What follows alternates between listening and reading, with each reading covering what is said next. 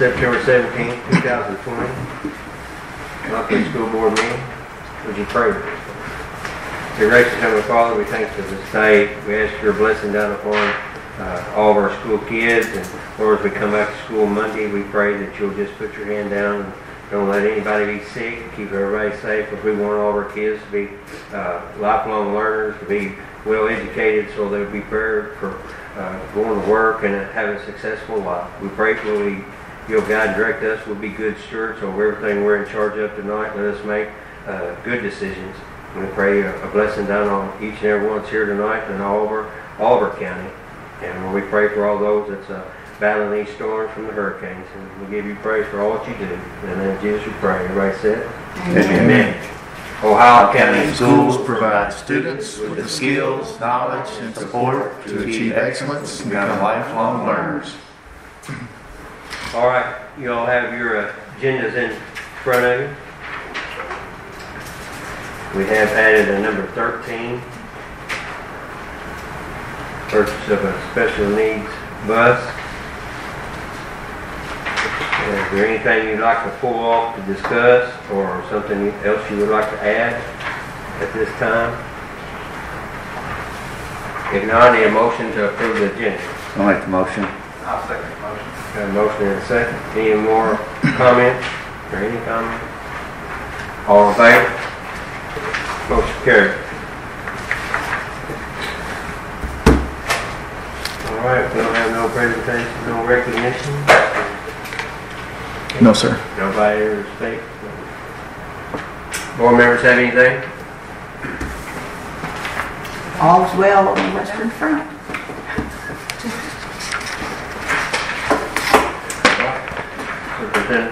Yes, sir, I do. As usual, a few things I'd like to just share. As you're aware and as you just prayed about, thank you for doing so, Mr. Evans. We will be in school with our hybrid schedule starting on Monday, the 21st. I had talked with each of you either on the phone or via text and make sure I got your blessing before we announced that. But we have announced that and are moving forward. That way we will have 2 weeks of in-person instruction before we take off for fall break. Looking at the hybrid schedule, as I've told you all on the phone, most of our numbers are very, very manageable. When you look at the elementary level, a common number that you see is 8. Yeah. Yeah, I'll be with them every time yesterday when I did the classroom tour of White that kindergarten had the highest numbers at like 10 and 11 Yep. or 12 or something like that. At Beaver Dam, you're correct. Their highest was kindergarten, and you have 10 and 11 in each room. So rarely do you have those numbers. There are a few of them, but it's not very many. About the biggest number you see at the elementary level is 11. Most numbers are single digits. Now when you get to middle school, that changes a little bit. But again, you see numbers from 9 to 12. Typically 12 is about as high as you're going to see. There might be 1 or 2 exceptions, but most of the time 12 is a common number. When you get to high school, you see numbers more like 11 to 13. Every now and then there's a class that may have 14 in it or so, but most of the time, and when I say most of the time, what I did was look at the core classes. I looked at English to see the AB breakdown, and then pretty much that freshman class that's massive, when you look at those freshman numbers, most of the time you saw 13, every now and then 14 kids in the classroom. So the numbers are manageable. So keep in mind with hybrid, we're splitting it in half, but you're splitting in half those that are choosing to come to school. Mm-hmm. We already have that certain percentage, that 15 to 20% that are choosing to do online. So at the high school that are going virtual, you have close to 300 students that are choosing to stay on virtual. That number is a little bit less. When I was visiting with the high school today, they showed me that since we've made the decision to go to school in person, there's been about 12 students move to virtual, but there's been 25 to 30 leave virtual to say that they're coming to school starting next week. So more have come back to school than we have lost. So obviously I'm sure there are some that are concerned. I would be lying if I tell you I'm not a little bit concerned about everybody coming back together. But as a whole, everyone is excited. Teachers are ready to have kids back in the building. They want to see their faces again. They want to be working with them. I know kids are excited to be coming back to school. As strange as that sounds, usually kids love summer vacation, but summer vacation has lasted 6 months this year, and they're ready to come back to school. The ones that I've been seeing, I like to stop and ask them questions, and they're like, I want to go back to school. This remote thing is okay, but I'd rather be back in school and actually seeing my teacher and seeing some of my friends. Yeah, we will have to be wearing these masks, at least to start the process. That's what we'll be utilizing. Hopefully that will loosen up as time goes on. But even in talking to kids, and especially my own 2 sons, they're like, Dad, we'll gladly wear that mask as long as we're back in school. We just want to be back. That this remote thing's going okay, but it's not the same. We learn better hearing directly from our teachers in the classroom. So I'm excited to get back starting on Monday. Obviously, we updated if you saw that on the website or the Facebook page, we updated our reopening plan, made some changes again, notified everyone about the masks, reviewed some of the processes and how our plan was approved by the health department. We'll be disinfecting and cleaning each and every night, and we'll be cleaning throughout the day when possible. We'll be cleaning the restrooms regularly. We will be at the middle school and high school during class exchanges. We will be cleaning the desks before the next group arrives. That way, if someone was to be sick, whatever the sickness may be, that desk will be cleaned before the next student comes in and has their place at that desk. They're going to do the one way down the hall. As best we can at the schools, we're going to eliminate traffic flow and try to get everybody going the same direction. Now, some of our schools, that's not going to be possible because they only have one hallway, but we're going to do the best we can there. Lunch, if you've been in any of the schools, and you probably haven't right now since things are different, but lunchrooms, like for the high school, all their lunchroom tables are pushed to the side, and we call them the ACT tables, but they're just long, narrow tables that they would usually sit out when we do testing each year. That's what they have in the cafeteria. They're all facing the same direction. And those tables are long enough, you can set a kid on each end, and they're right around 6 feet apart. And then those tables are spread out so we can get around 110 to 120 kids in the cafeteria at once. We will, because we may have 140 each lunch period. There might be 20 to 30 students have to go to the gym, and we've pushed in one section of the bleachers, and we will set up those tables, and one classroom may have to go eat in the gym. They'll go through the lunch line and then take their food up there to make sure we have plenty of room. Middle school has actually put desks. They have desks all in their cafeteria, all facing the same direction, because that's the recommendation, the requirement, face the same direction. That way they're not facing one another. Beaver Dam Elementary, I know Ms. Titchener sent me a picture today of her cafeteria, and they've done the same thing. They have desks where they placed, and they're all facing a certain wall. So everybody will come and sit at a desk. The desks are 6 feet apart. Channel 14 News came by, called me yesterday. They went to Beaver Dam today and interviewed the principal. And Monday morning they'll be there from a distance outside getting some footage to do a little story, a little feature on Ohio County schools. And that was Channel 14. New metric. That's the hottest topic, if you will, if you've seen the latest on what was released. I guess it was Monday. So that's those handouts that I'd passed out to you just so that you could get a glimpse of what it may look like. Each and every day, I signed up for it actually this afternoon. Each and every day, every school is going to be required to report to the Kentucky Department of Health, also KDE, what our numbers were for that day. And it's basically 4 questions. Did you have any students that you were notified as being positive with COVID? And if so, how many? So you put 0 to whatever that number may be. Same question for staff. And then, do you know of anyone in your building that's been quarantined? How many students? How many staff? That will have to be reported each day. So I'm going to ask the school, they're going to have to know that information. But instead of them reporting it, I'm going to have them send that information here. And we're going to report it each day on behalf of all of our schools. That way we 100% know what has occurred. Right now, that's going to be me that they're going to have them send that to, and I'll report on that spreadsheet each and every day. But I will have a backup here. That way, if I'm out of pocket, someone else will log in, perhaps Mr. Hoover. That way he can put in those numbers if I'm not here. That way it's always done. Same way if the health department, when they're notified of someone testing positive or quarantining, they're contacting me. They already have. Right now, I will tell you, obviously not giving any other identification other than right now we do have 3 students in Ohio County schools that have tested positive. One student is elementary at Beaver Dam. They are virtual, so they won't be returning. There's one student at middle and one at high that do plan on attending, but because they tested positive earlier this week, they're not going to be attending until the health department clears them to attend. So I have those names and I've shared those with the administration. One of the cases, the principal's already talked to the family, and the family knows when their kid can be cleared, when they get to come to school. They won't be here that first week of school. That's going to happen. Mm-hmm. The schools that are in session, Warren County has been in session for several weeks now. Yeah. They have been a county that's been in red the whole entire time. They have cases, but it's been very manageable. It's been single digits at each school.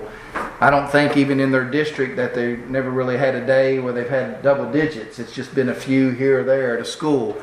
It's been things that they've been able to maintain and not cause a big hurdle. There's been very few staff and very few students. But I do want you to be aware it's going to happen.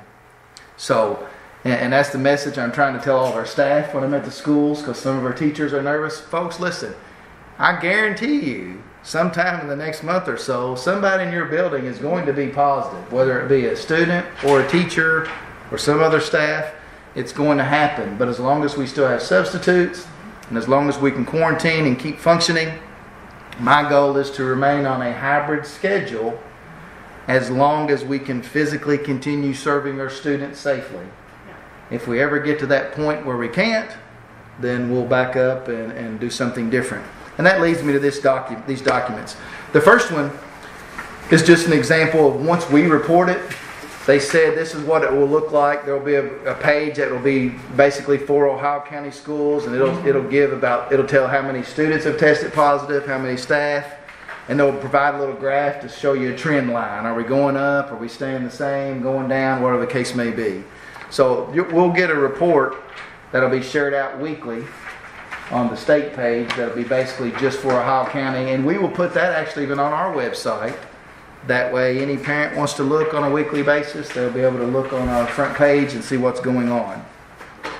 You may have seen these slides or these pictures if you're looking at that Kentucky Department of Public Health page, and that's the 2 data points they've asked us to look at every Thursday evening.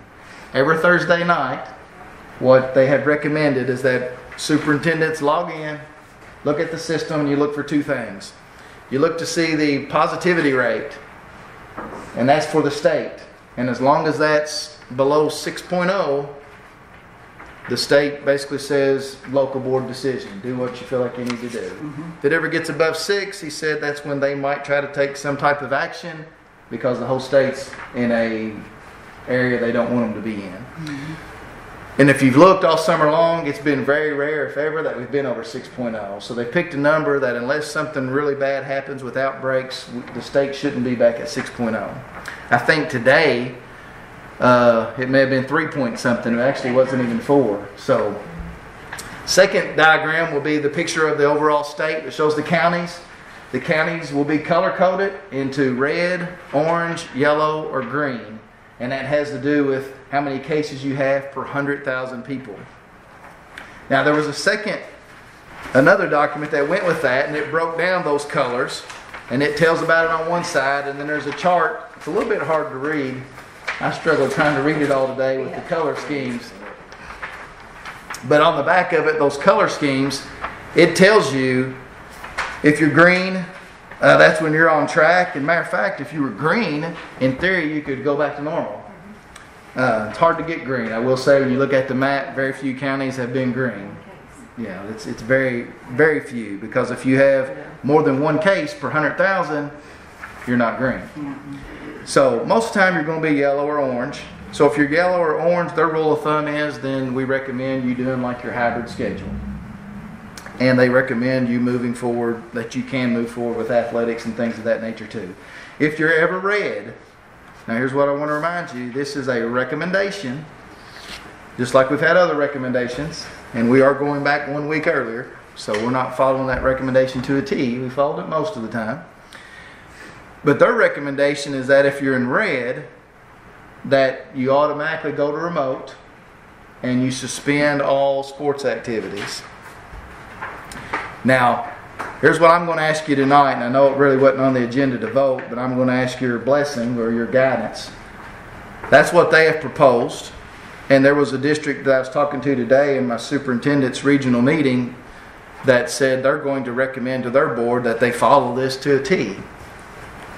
Most everybody else did not agree with that, and nor do I. Here's what I would like to have your blessing on. I will certainly always look at this on Thursday night to help me decide what to do for the next week. But I don't want to rely on just this alone. And here's why. Give me an example. Muhlenberg County. Let me give you the best example. Union County. Union County, if you look today on that state map, Yeah. if you look at today's, they're at 44 point something. The highest in the entire state, Union County. Talked to their superintendent. She was on our Zoom or Google Meet there today. They've been in school for several days now. And they have yet to have one positive case with staff or students. But yet their county is the highest positivity rate, if you will, in the state of Kentucky. They haven't canceled anything, nor are they going to, because it hasn't had any impact on the schools yet. There's other reasons why it's going on. Look at Grayson County. Grayson County has been yellow and orange like us. They were red the last 2 days until this afternoon. Well, one of their factories, they brought in a testing crew and they tested it and they found a bunch of positives at that factory. Well, that caused their numbers for 2 days to change and they were in red. And everybody was like, oh, do we even play them in sports or not? They're red. Well, they went back to orange this afternoon when they released the numbers around 4 o'clock. So they're actually here going to be playing volleyball in a few minutes out at the high school. Well, their soccer team was in quarantine. Yes. So I'm not saying this isn't important, this isn't worth looking at. I just don't feel like this alone should be our guide or a roadmap. If you tell me to follow it, then that's exactly what I'll follow. But I would rather have your permission. How about you come up with a number of students or staff, and that'll be Instead of having I- the whole county, we need to go by what I would the rather kids and the have staff is. the flexibility to make a informed decision as to Yeah. whether or not we should continue with athletics or sports. Absolutely. If we have problems at our schools, then we'll make adjustments. But as long as it's manageable and we can function, Yeah, the rest of the county don't matter, it's our students and yeah, staff. you could have something else. It could be a nursing home, it could be a factory that causes your numbers in the county to spike. But to me, it doesn't necessarily reflect or mean that you can't potentially have school. I mean, that's been our spikes in this county, nursing homes and factory. Well, I'm going to assume then, hearing you speak and seeing your head gestures, that you're not going to expect me to follow this to a T, that I'm going to have some flexibility to make some judgment calls. Right. All right, very good. That's what I need to do. Ask you about testing. Do you know, is the health department testing or just the medical? Both.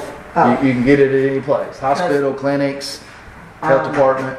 My daughter's father-in-law went and was tested, and they told him to be 5 to 7 days. Oh, really? Yeah, and that was out at the clinic. So I don't know. Yeah, Really?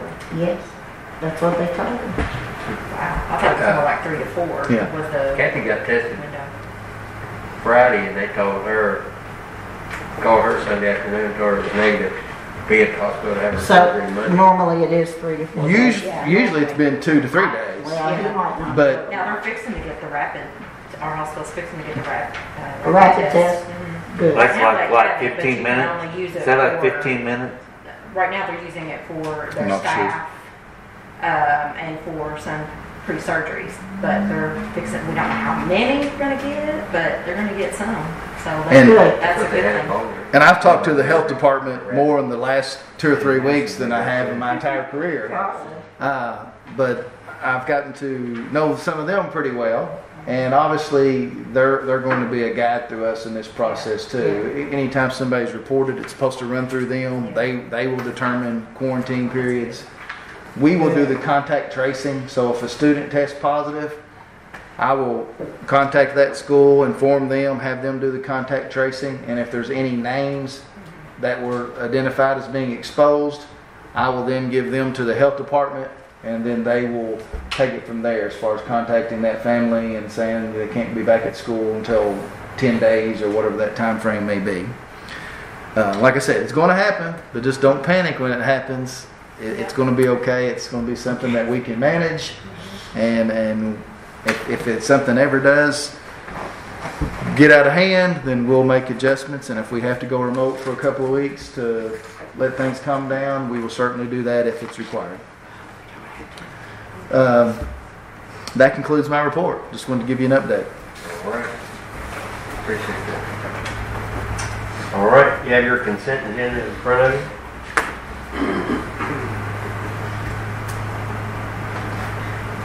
I need a motion to approve the consent. I'll make a motion. I'll second the motion. Have any comments on the consent? Put it up. All in favor? Motion carried. You have your personnel report for your review. Treasury report.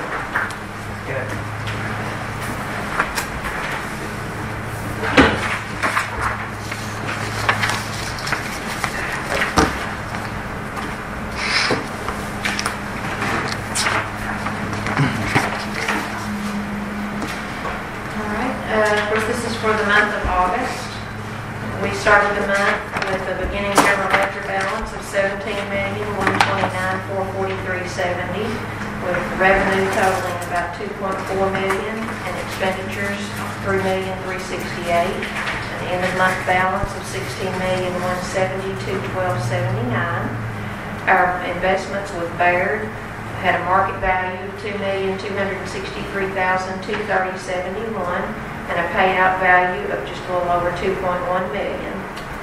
The bank balance began with $17,405,912.58, and we had total deposits and other credits of $2,368,884.37.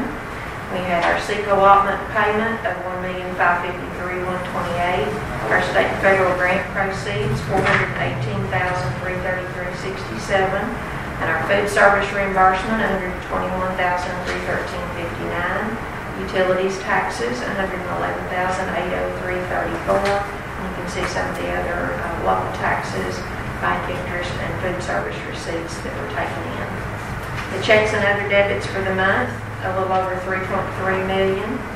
Less our outstanding checks, leaves there again a reconciled balance of $16,170,212.79.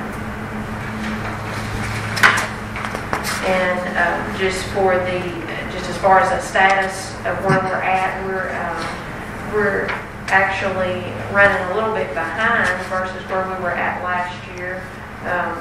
But we knew that there's our revenues aren't up quite as much. Some of the COVID activity is playing into this a little bit, but we are a little bit behind as far as where we were at last year.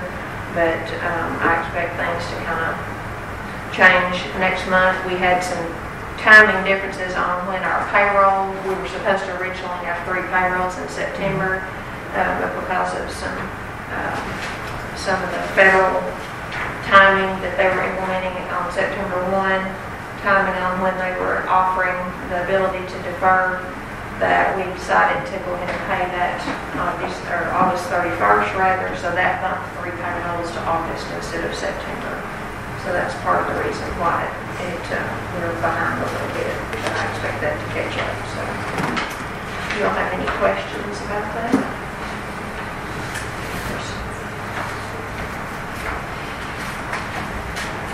Thank you. Thank you.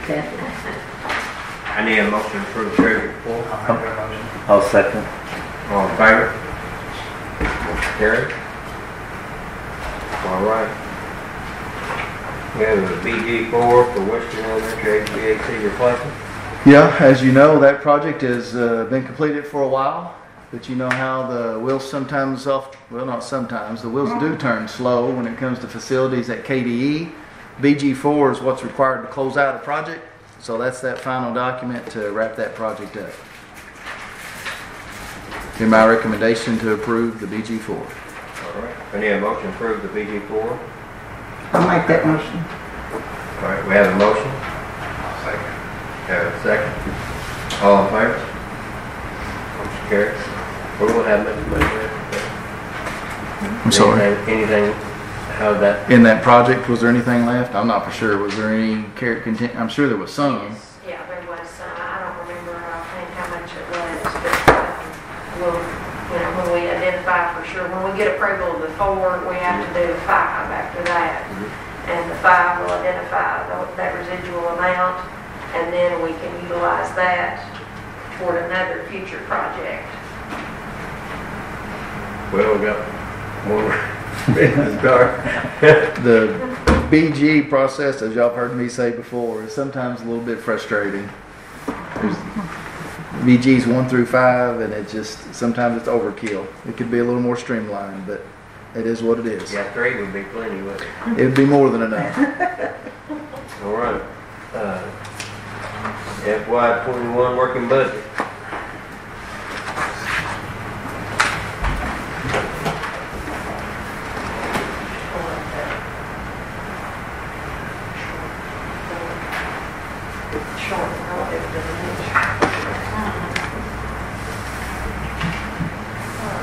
This is the FY21 working budget. This is the last in the series of 3 budgets we do each year. So we're looking at a total budget with all funds of $63.3 million. You can see the breakdown here. The general fund with almost $48.8 million is, of course, the largest portion of the budget. And the special revenue fund, which is where all of our local, state, and federal grants are maintained, that's almost $4.9 million, so that's the second largest group.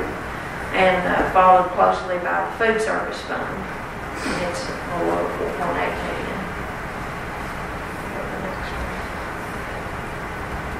As I mentioned, the total budget, $63.3 million. Our general fund contingency under this budget would be $10.8 million, and that also includes state on behalf payments of $9.3 million, and salary and benefits for all funds, $37.7 million. And our debt service payments are down a little bit this year from what they have been in the past, $1.57 million. We get paid off one bond issue, so we don't have those bond payments we're making. The general fund revenues is on the next slide, and this just shows a breakdown.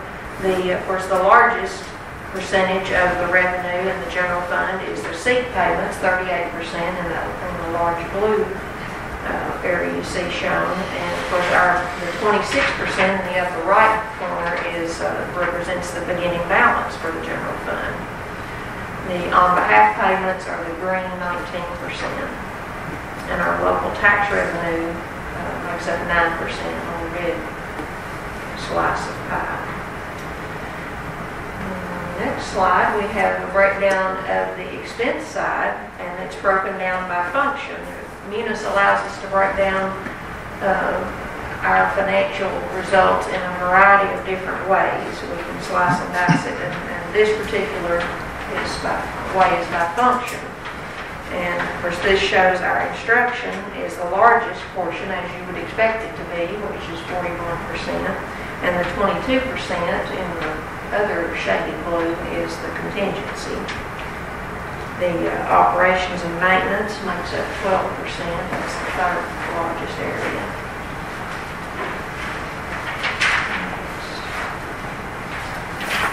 And this shows the breakdown by just category, mainly the salary and benefits total. That makes up the 64%, and the contingency 23%.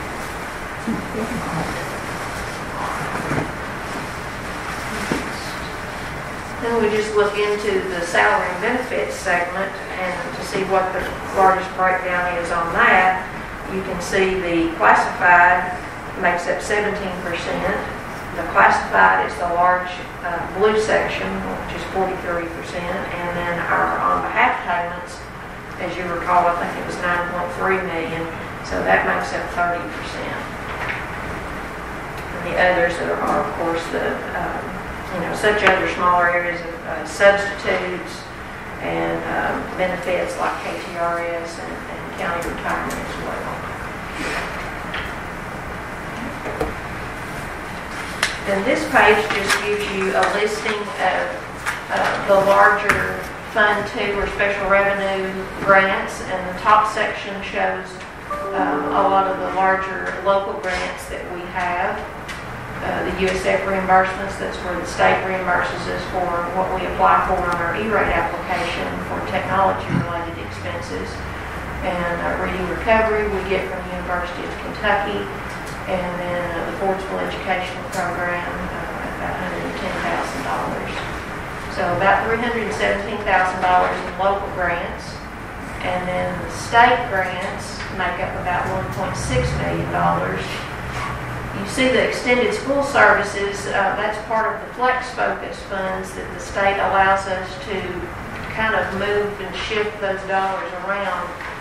So we transfer that amount over to our safe schools so that we can fund the resource officers and focus on the safety in our schools.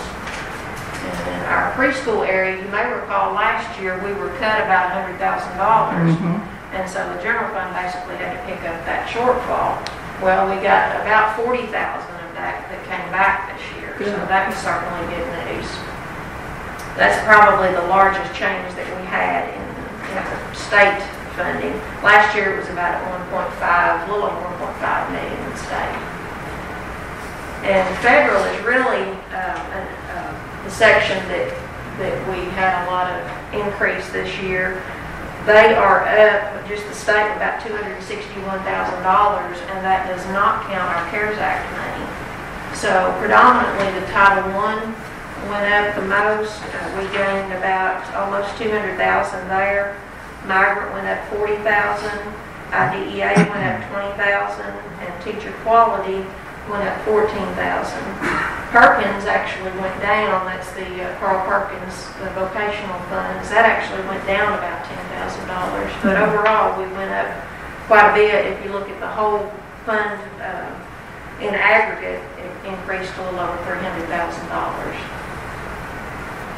And just to recap, the reason you don't see the CARES Act money here, that is a federal grant.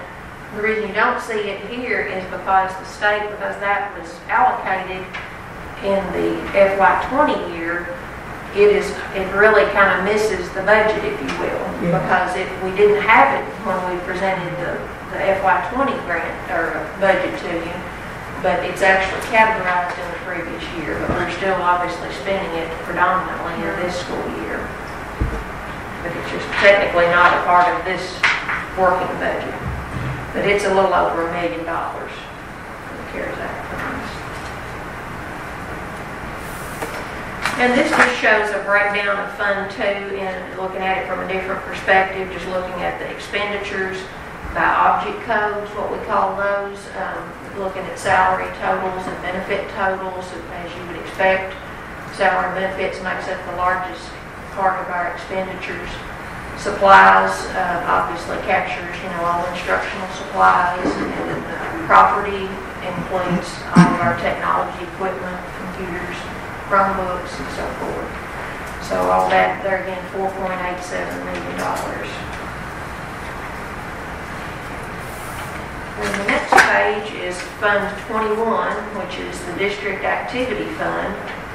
And this includes all of the school accounts where they transact all their library accounts and their picture funds, their all of our athletic programs. Those are all a part of that $706,000 you see listed. So at the top part, we show the revenue, and then the expenses are listed there. And then the bottom just breaks all of that down by school so that you can see what is spent by school, totaling back to that $706,000 amount. If you compare the total district activity fund to last year, it's down quite a bit. But if you think about the impact that obviously the shutdown had in the spring, a lot of activities did not occur. And we have those second set of pictures and so forth, so that, of course, some of the spring sports did not get started and didn't produce those gate revenues and so forth. On the next page, this is Fund 310, 320, and 400, which is our capital outlay, our FSPK building fund, and our debt service fund. So this just aggregates those three funds together to give you a look at, we carried over $61,000, and that was actually all in our building fund. And then we, of course, were required, according to the SEEK calculation, we're required to provide local portion of our property taxes. That's the $561,000. And then the state, through the SEEK formula, gives us that $1,473,338, as well as the SFCC money of $294,205. And then the fund transfers, that's for a bond payment issue that we have to pay out of the general fund and transfer money into the debt service fund. And you can see the debt service amounts listed at the bottom on the expenditure side. And that also includes principal and interest payments. So all that totals about $2.2 million, and we would expect to have about $207,000 left over at the end of the year. In aggregate there again for all three of those funds. The bottom part just shows a listing of all of the bond issues that are currently outstanding, from which we will be making payments on throughout this fiscal year. The balance, just like you would expect if you looked at a loan, the loan or principal balance at the beginning of the year is in that first column, and then our payments will be made up of $1.4 million in principal and interest payments of $432,000. And so when we deduct the principal off of those beginning balances, then we'll have about $13.7 million that we would owe at the end of the year. Now the district, if you look at those principal and interest payments, the district portion of that $1.8 million, if you add those two together, we're paying, as I had presented to you before earlier on the slide, $1,574,000. And then the state kicks in their portion, it's almost $300,000.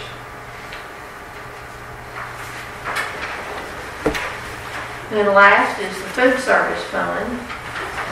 And of course we've been in a position with this fund where we've been trying to kind of pay it down because the state says you've got too much money, you're determined to have an excess balance.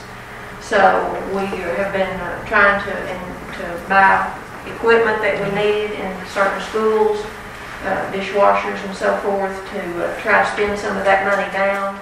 And so that's one reason why the balance would be down a little bit, which is part of that $985,000 down from what it would have been otherwise. But anyway, still in really good shape, and it will be a challenge to spend that down. Yeah. So, but we do have a plan in force for that. So we're working on it. But that's a good problem to have. You You all have any questions? Good job. Thank you all. Thank you. Put it in the school. If it's in the cafeteria, you could. Yeah. But if it's not in the cafeteria, you couldn't. Yeah. Then can't get one wheel for you. Put it in there, roll it out there from there. All right. We need a motion to approve I'll make that motion. The budget? I'll second. A motion and a second. All in favor? Motion carried. Approve the bid on Wayland Preschool Edition. All right, the next 6 or 7 agenda items all pertain to this project. They're all based off of what this project requires moving forward. And that's a change from what it used to be as far as the number of items. Used to, it's a little more streamlined, but now KD's requiring multiple steps and multiple contracts that have to be approved, thus so many lines. But the first one here is approving this bid. So if you looked in your packet, you should have seen the bid tab. The bid tab showed. I need to step out just a minute. Okay. I'll make sure this ain't about one more. Go right ahead. The bid tab showed 7 contractors showed up. I will say, I've been here 13 years, and I think that's the most that I've seen in this boardroom for any project. Usually we have 3. I think the most I've seen before is maybe 4 or 5, but there was 7 different here. That shows that folks are eager for business. And then several even stuck around after we did the bid tab. Obviously, Q&S Contracting was the lowest at $1.222 million. And you see the highest was a $1.424 million. And then you had the other 5 there in between those marks. But there was multiple companies that hung around to ask more questions of RBS about the ROTC Auxiliary Gym, and then also Render Education Center going to ATC, because Q&S, who was low bid on this, obviously was very much interested in trying to get those 2 jobs as well. But so were 3 or 4 of these other companies. They were like, hey, we're going to be aggressively going after those other 2 projects because they're on the same campus. We can basically go to that one spot and do 2 projects at once. So I think that when those times come, we'll see some good numbers on those projects as well. That was pretty close bidding though. Yes, all of them were pretty tight. Some of them's been like way out Yeah, there. several $100,000. In this case, 200,000? 200,000. Q&S, they're the one that built the soccer building. Are they? Q&S did. I asked about them. I wasn't as familiar with them. RBS said we've done They're out of projects with Sebring. them, and that they're not as big as some of those other ones, but they do good work. And so you saw the letter, I think, from Kyle Abney that recommended that we go with them, that they've had good success with them. So it'd be my recommendation to approve and accept these bids for the Wayland Preschool Edition. What else has Q&S done besides the soccer building? That's the only thing I think they've done for us. I point blank asked Kyle that question, and he told us in here, Kathy, and I don't remember what schools he said, but there was Did he do? Who did? There was the, 2 or 3 projects that he rattled off that they have worked with them in the school system. Who did the? I Who did did not the remember. southern part up there? I'd be afraid to take a stab at it, Dwight. I really don't I know. haven't heard of Q&S. Some of these others I have heard Yeah. of, but not Q&S. The hospital just using. Is that who did theirs, Q&S? Sure, yeah, that's who we just approved to do. The expansion? Surgical? Good. Well, I hope they got enough people doing I it. know. He said that they're a good I think company it's hard. and that they've had a lot of It's hard success to with them in the people. past. He said they're good. He said they're not as big as 2 or 3 of these other ones, Yeah. as Alliance or some of these, I but see their name on here, I was like, but They got on that up there at the soccer team. They didn't like just go up there and start something and then just pull off and it was gone. They was there regular and. well, I asked about this project, and of course, you never know how projects go, and they always end up seem like sometimes pushing the envelope from the date they say they'll be ready, but they act like Q&S indicated that we would be able to use that come next school year in August, that we would be able to be in that preschool edition. Awesome. That Did they have an idea when they was going to start? It was going to start after the. I was under the impression that if we approve everything tonight, that they may be moving on site and doing some activities during fall break, doing some dirt work on that edge and trying to start getting some things prepped and ready. Well, that would be great. So, sounds like a lot of people were eager to work, and they said good things about Q&S. So my recommendation would be to approve these bids, to accept these bids as presented this evening. All right, so we're approving 4. Four. All right, I'll make the motion. I'll second the motion. we have a motion and a second. All in favor? Okay.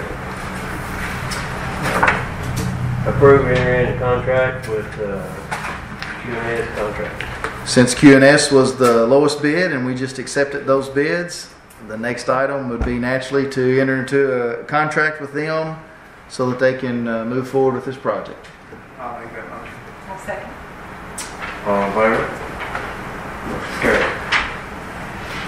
Now we need to revise the BG1 for Wayne. Revise the BG1. I think this may be the third time. If you remember, we did a BG1 on the planning phase, and that's when RBS said we think it'll be 1.25 million. And then if you remember when they come and did the drawings, when Kyle was here, it went to 1.3 million for the bid because they said due to some dirt work it went up. Well, it ended up coming in as you just accepted the bid at 1.222 million. So now we've got to revise the BG1 to reflect the 1.22 million for the contractor price instead of the 1.3 that we estimated last time. So that's actually a good revision this time. Yeah. It's going in our favor. I make the motion to approve the revised BG1. I'll second. All in favor? Motion carried.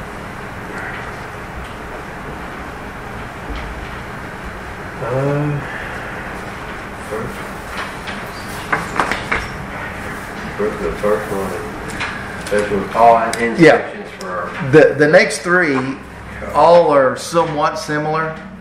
Used to back in the day, the contractor paid for inspections and they included that in their bid, but they were in control of it. They got their own inspections, they hired the people that did it. Well, that doesn't work the best because they're working for them. So therefore that gets pulled out of the project now and you have the opportunity, and we took advantage of that opportunity. There's 3 of those different areas, and we'll look at the first one, special inspections. That is typically what's involved in that one is them doing concrete samples. As they're pouring concrete for the footers or floors, whatever, they take cylinder samples and then they test it on 7 days, 14, and then 28 days. And they test to make sure that the concrete is good and sound before the project keeps moving on. That way if there's an issue, they have them remedy that before doing the project. This is using a third party. That way that third party will work for us to do the inspection instead of working for QNS. That way if there is a problem, they're going to speak up. We're the ones paying them, not QNS. This does, like I said, their main thing they do will be the concrete inspections. All right. I'll make the motion. I'll second. All in favor? Motion carried. All right. Now we got to approve the commissioning for first. The one above it. For Wayne. Test Test and balancing. Number 8. Oh, I'm sorry. Yeah, so approved test and balancing, again, more of the same. This one has to do with the HVAC system. It's someone to come in and make sure that everything's been installed correctly, that the controls work correctly, so forth and so on. It's another third party. There was people here that bid on that. We took the lowest bid, and so that's what you have before you. I don't have the company listed in front of me, but whoever that... Thermal balance. Thermal Balance was the low bidder for that. So it'd be my recommendation that we approve them to do the testing and balancing for the Wayland project. I'll make a motion. Got a motion. Got a second. All in favor? Carried. Now. Yeah. Commissioning, more of the same. It's more testing. They do exhaust systems, they do the water, the heat pumps, things of that nature. It's something else that commissioning used to not be required, but it is required now with KDE. So we had to get a proposal for that as well. So you see it's Performance Commissioning Agency out of Nicholasville. They may have been the only one, I think, potentially have bid on that. So it's a requirement that you have to do. So it'd be my recommendation that we approve the commissioning proposal for the Wayland project. I'll make the motion. I'll second. I have a motion and a second. All in favor? Motion carried. All right, approve revised BG3 for Missouri Gym. All right, this is one of the other projects. There is no change in the finances. What this simply was, when if you open the document, towards the very top, the project phase, we're no longer in design development. We're now in construction documents. So they grade in the new box and you have to resubmit the form showing that you're now doing the construction documents instead of design development. So hopefully we will take bids on that, and next board meeting, hopefully we'll be able to have bids to present for this project. Again, KDE and their requirements, they just simply moved the box from design development to construction documents, but we have to approve it so that they know that we can move forward. Yeah. I'll make the motion. I'll second. All right, yeah, motion and a second. All in favor? Move the box. I'll let you move the box. All right. Approve capital expenditures. All right, what this is make sure I think I can explain it. In order to sell bonds for these projects, they want to try to do them together to sell the bonds by grouping some of these projects instead of doing them one at a time. So by doing this expenditure reimbursement, basically what's being asked is that if there's a construction payment that's due before we sell bonds, the general fund would pick that up, but then we would be reimbursed at a later date once they sell the bonds. That's if there's a construction payment to occur before we sell bonds. No guarantee that it will, but it's possible that it could, depending on how fast they start. So with this resolution, by you approving it tonight, it allows us to go ahead and pay for it out of general fund and then be reimbursed for that later on.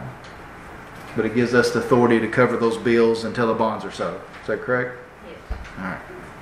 Be my recommendation to approve the capital expenditure reimbursement resolution. All right, we have a motion here. I'll make the motion. I'll second. All in favor? Carried.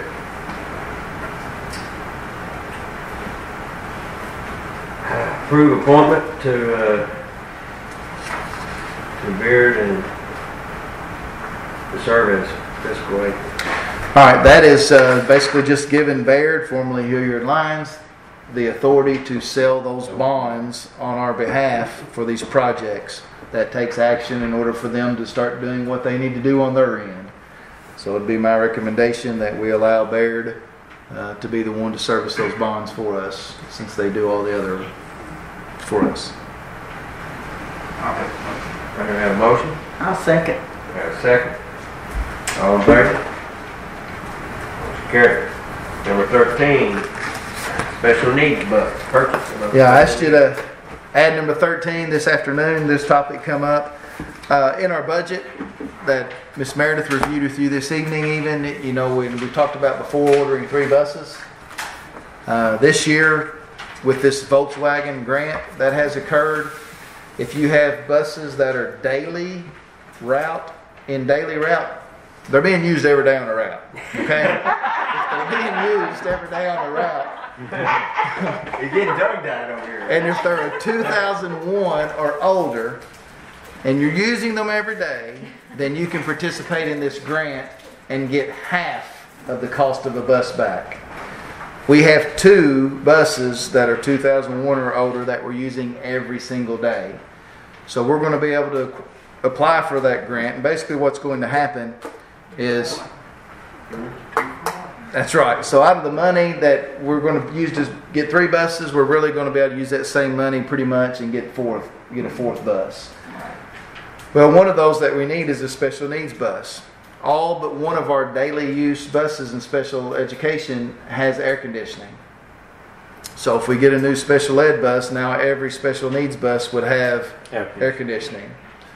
Talking with the mechanics today, that's really what they would love to see happen.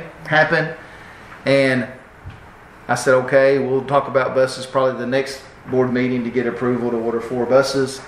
Lo and behold, maybe they set me up, I don't know. But while I'm out there talking with them, Dave Garborough pulls up, and he's the Thomas salesman, and he's talking, and they're saying, hey, we're telling the superintendent here, the boss, that we need a special needs bus. And he said, you know what, I got one next week going to be here that I'm going to use for a demo, but if you want it, it's yours. And I said, well, you know what, I'm having a board meeting tonight, and if they want I it, wonder if they knew that. we'll take it. And he said, all right, I'll wait for you to call us tomorrow. So I said, well, we'll talk about it tonight and see if we can, Is that what that Determined to do. comment was about? yeah. I said, I looked back and said, sucker, I may have walked right into that one. I don't know, but we need it nonetheless. So What be is my the price? What's the price on that? I didn't look at the, yeah. Yeah, it's like 98 or 99,000. And it'd be a Thomas. Thomas, again, this year is actually, that's what we've been buying. We like that style. And it's actually cheaper than International and Bluebird this year. Thomas is the better priced bus this time. It's got tinted windows and everything, doesn't it? Yep, and it will have air conditioning. So be my recommendation that we approve the purchase of a special needs bus. And we may have it here in just a couple of weeks or so. That's just really too much of a coincidence, you know? All right, we have a motion and a second. All in favor? Motion carried. What about the other three? When those, Usually I think it's November 1st, I think, is when that window opens that you actually go in to order them. So this being September, at the October meeting, we'll get the approval with the other three, and that way we'll have the prices out here and can tell you exactly what they'll cost. All right, we have reason for a closed session. Yes, sir. Possible litigation. All right, any motion to go in closed session for KRS 61.810. I'll make it. All right, we have a motion Second? and a second. All in favor? Motion carries. We are now in closed session.